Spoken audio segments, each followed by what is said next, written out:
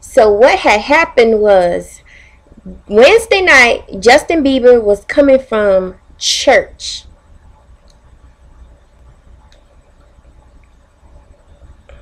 That's good. He was coming from church. So a bunch of paparazzi people was in front of his huge truck. They were very close to him, by the way, as he was pulling out of the parking lot.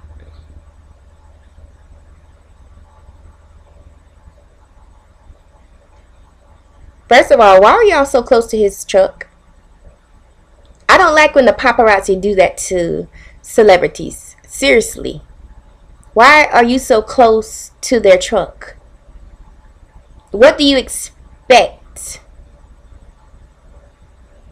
Give him some space, give him some room to leave church and go home. That's just crazy. So as he was pulling out the parking lot, they were so close to his truck and he accidentally hit one of the men.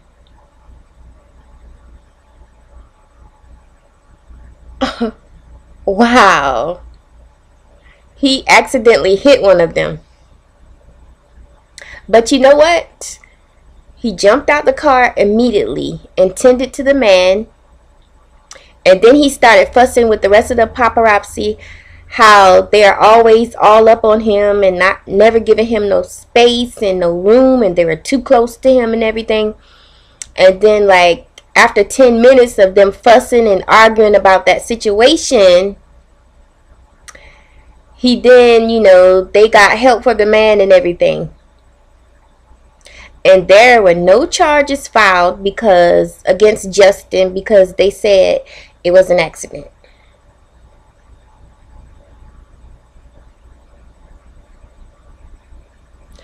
What do you guys think? Do you think this was actually an accident?